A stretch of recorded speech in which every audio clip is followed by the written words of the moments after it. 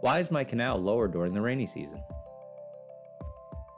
Stormwater monitors the weather, and if there's a significant rain event 72 hours out, we can start to lower the freshwater canals to make room for rainfall. By lowering the canals, we also drain water out of the ditches and other areas where runoff collects.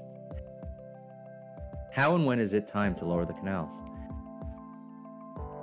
Part of the enhanced stormwater system is to model the entire system through a software that is used to establish base flood elevation through FEMA.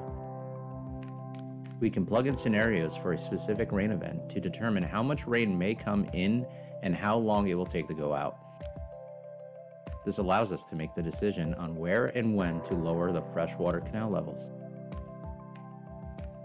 Why can't the canals be drained completely?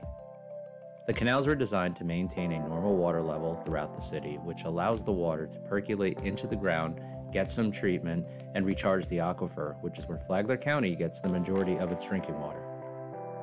Keeping the aquifer recharged, we also inhibit saltwater intrusion into our water system. For this reason, the city is very careful to only drain out the necessary amount of water needed to allow for new rainfall. Can water be added back to the canals?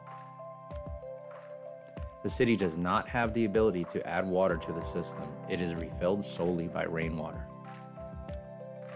For more information on our stormwater system, visit palmcoast.gov today.